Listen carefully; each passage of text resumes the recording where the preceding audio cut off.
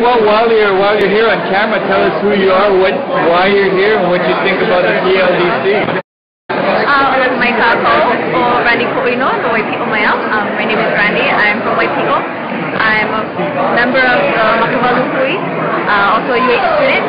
I'm here because the PLDC is a real terrible thing. I seriously don't know how they got it passed into an act. As I've been reading about it, I mean, there's really not a whole lot of information about it, and that's the part that is really, really upsetting. We know they want to develop land.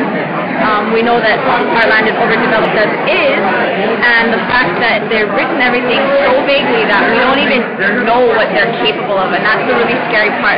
How are we going to hold them accountable for this?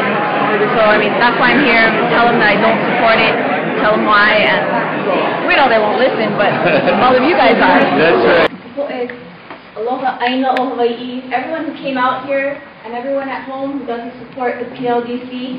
I am also here on behalf of Hui Makavalu. We stand for Aloha Aina, we stand for life.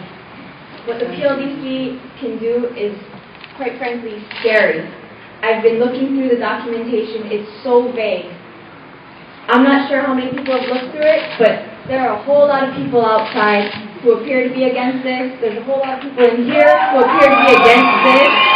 Obviously, we all understand that the vagueness of this act, of this corporation, is frightening. There's no accountability. There's no way of knowing what they're going to do other than guarantee that they're going to destroy Aino and that they're going to take away our ability to feed ourselves. They're going to take away our ability to say what we want to happen in Hawaii.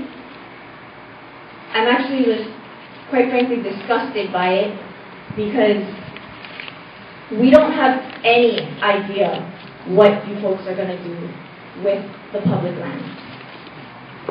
And it's just disgusting, it's scary, and all the people at home who couldn't make it down here today, I'm sure that if they knew more about it, they also wouldn't support this.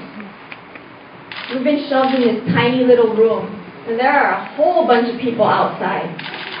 There's people watching at home that can't see those people outside, but there are a whole bunch of people that don't support this. And we all demand that you repeal Act 55.